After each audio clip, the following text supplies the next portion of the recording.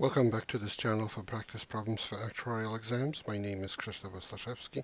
You can find information about me at smarturl.it/Jedi.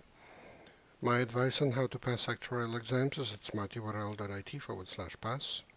This video channel is at smarturl.it/pass actuarial exams. Here you have information about online seminars and study manuals for exams P, FM, IFM, and LTAM that I offer. I direct the Actuarial program at Illinois State University. You can find information about it at smarturl.it/actuary. If you would like to offer a tax-deductible donation to support our students, please go to smarturl.it/help ISU Actuary. Here's a problem for today for exam P on probability. The elapsed time t between the occurrence and the reporting of an accident has probability density function f sub t of t equal to 8t minus t squared over 72 for t between 0 and 6, and 0 otherwise. Given that t is equal to a specific value, lowercase t, the elapsed time between the reporting of the accident and payment by the insurer is uniformly distributed on 2 plus t to 10. Calculate the probability that the elapsed time between the occurrence of the accident and payment by the insurer is less than 4. And here's the solution. Let us write x for the random time between report and payment. We are looking for probability that t plus x is less than 4. And the joint density of t and x, f sub tx of tx, is the conditional density of x, given that t is equal to t times the marginal density of t. Well, those are given. The conditional density is uniform on the interval from 2 plus t to 10, so its density is a constant equal to 1 over 10 minus 2 plus t. Remember, this is for a specific value of t, and for viewed from the perspective of the random variable x, that's a constant, but of course t may vary.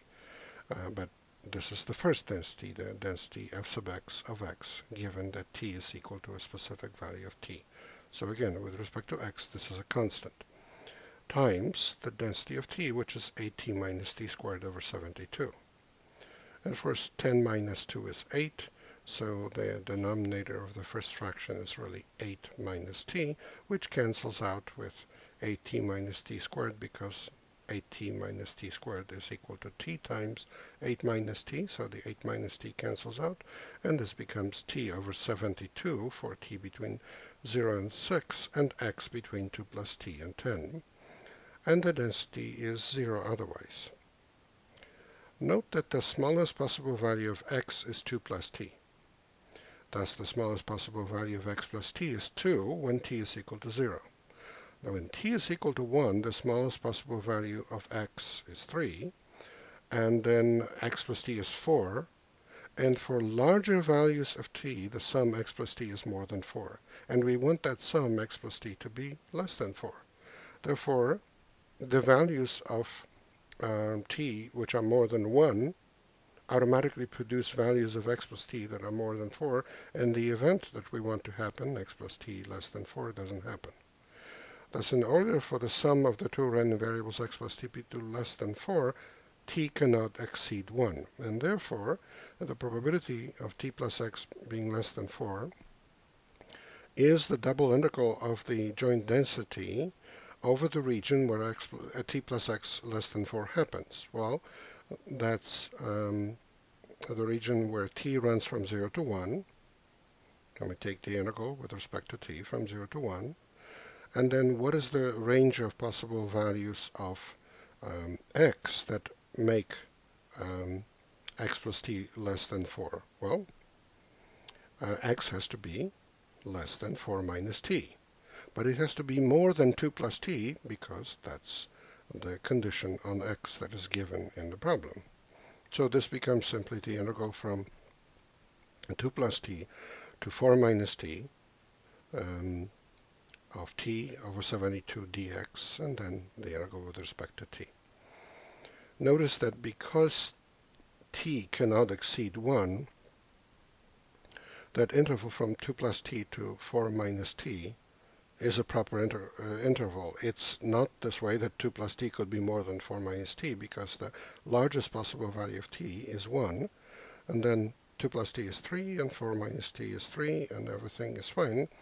That integral is a specific case. In this case is 0, but for smaller values of t, the interval is a proper interval, so everything works. So we take that integral from 2 plus t to 4 minus t of t over 72 with respect to x. Well, it's just the integral of a constant, so it's going to be the length of the interval from 2 plus t to 4 minus t times t over 72. So t over 72 times 4 plus t minus 2 plus t. Okay? Well, 4 minus 2 is 2, and minus t is minus 2t, so this expression in parentheses is 2 minus 2t. We cancel out the 2 with 72 and make 72 into 36, and what we have left is 1 minus t in there. Multiplied by t gives us t minus t squared. So we have the integral from 0 to 1 of t minus t squared over 36 dt. Okay, 1 over 36 is a constant. We put it in front. What's the integral of t? 1/2 t squared. What's the integral of t squared? 1/3 t cubed, evaluated from 0 to 1. So this is simply 1 over 36 times 1/2 minus 1/3.